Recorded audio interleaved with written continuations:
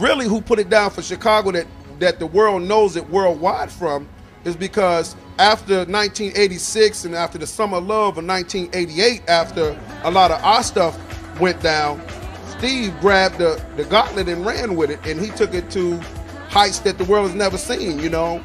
I mean, Cece Peniston, commercial songs that made it to #1.